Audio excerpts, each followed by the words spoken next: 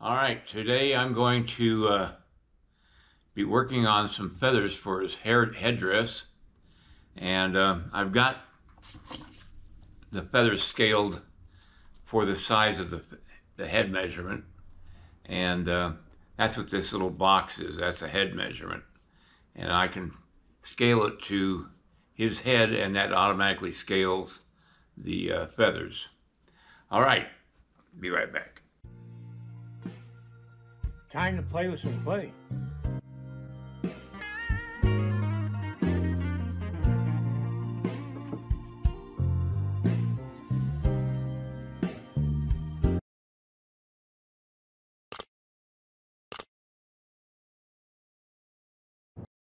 All right, I got my scaled feathers here. I got the armatures for 4 feathers.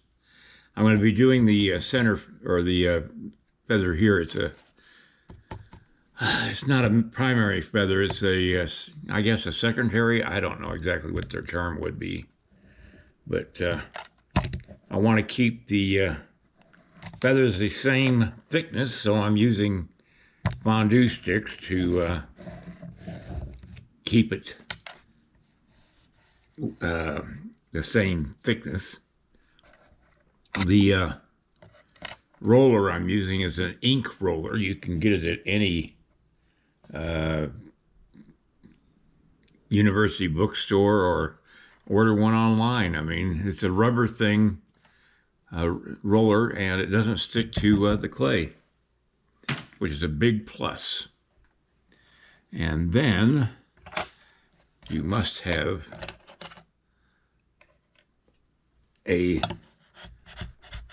something that you can get it up off the board with.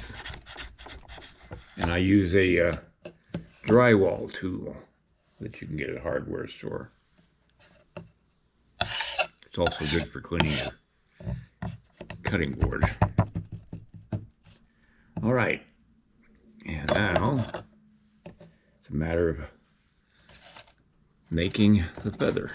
All right, I got my 4 feathers ready to go for detailing.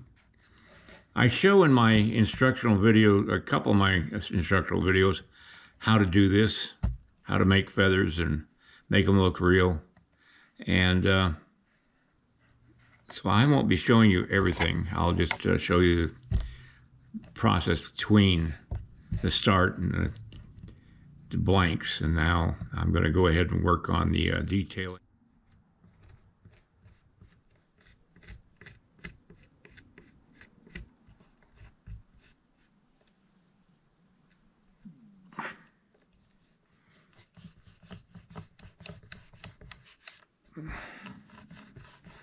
I'm just rolling out the quill for the feather.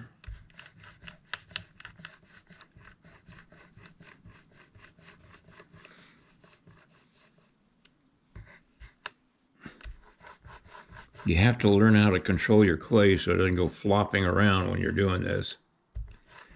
And you got to get it as...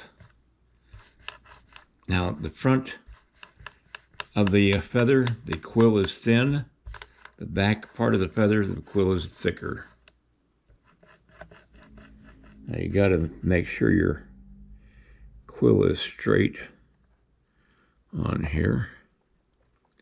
Now a bit of the armature is showing, so I'm going to put down just a little bit of clay. Yep. This whole process just takes a lot of time.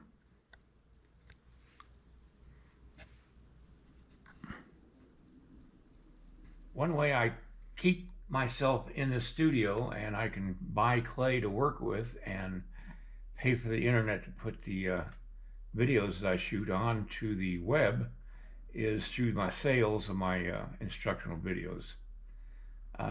If you're so inclined, check the link below this video where I have a review of all 9 of my current instructional videos, and see if you possibly find anything interesting there. I pretty much give you my over 50 years of experience in sculpting, and I'd really appreciate it if you'd consider purchasing one or two or even all my videos. They're streaming online on Vimeo, and you need a passcode to see them, but that works forever as long as you have that passcode and the link. So please consider that, and let's get busy on sculpting now. End of promotion. So you can see I've got the quill on both sides. Now I got another 2 more to go. All right, I got the 4 feathers done.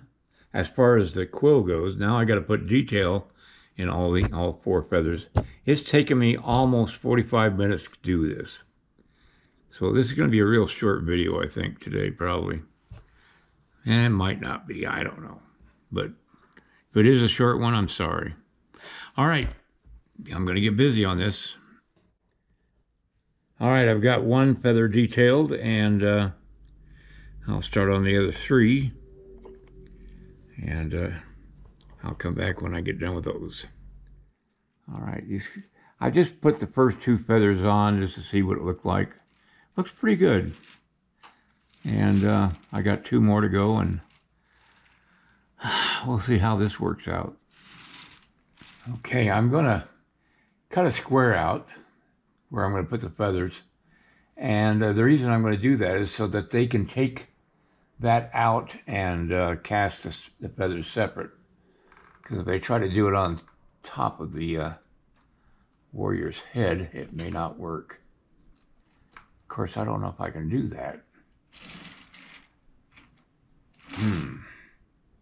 Because I got the armature for the head under there.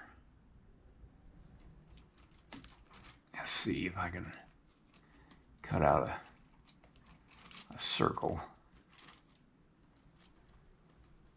They can blend it all in after they cast it in bronze.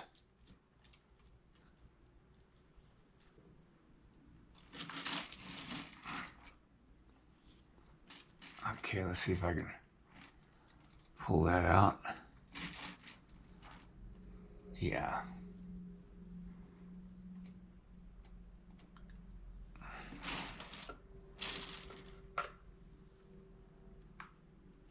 All right, I got the feathers done. I've got them mounted. Now I just got to see if I can lift this up. Yeah, I can. Now you see that can be all cast separate. That's going to make it a lot cheaper to reproduce. I'm going to put that back on.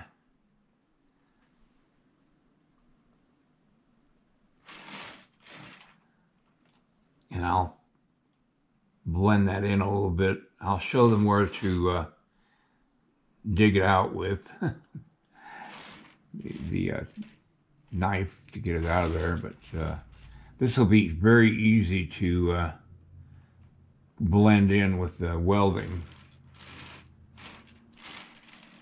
I think that works. All right, I just got to push that down. Like that. All right, that works out really well. That'll be easy enough to pull out of the off the headdress, and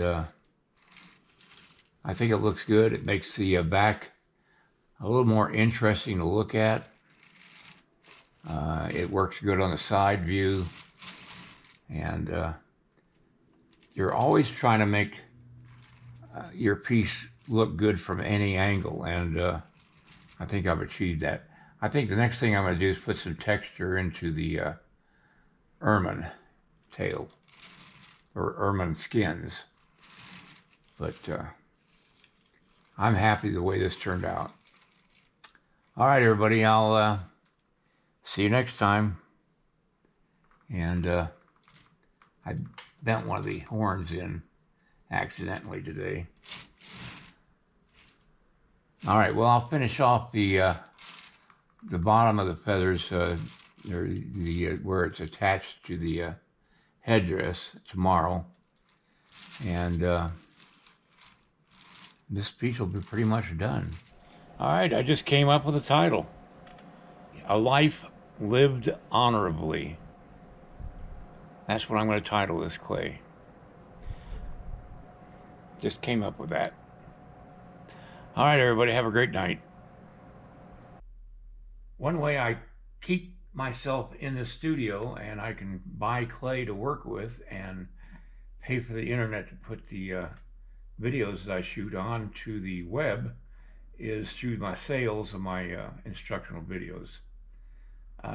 If you're so inclined, check the link below this video where I have a review of all 9 of my current instructional videos, and see if you possibly find anything interesting there.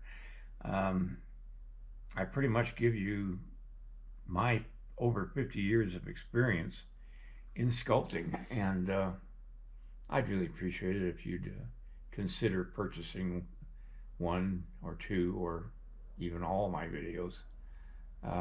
They're streaming online on Vimeo, and you need a passcode to see them, but that works forever as long as you have that passcode and the link. So please consider that, and let's get busy on sculpting now.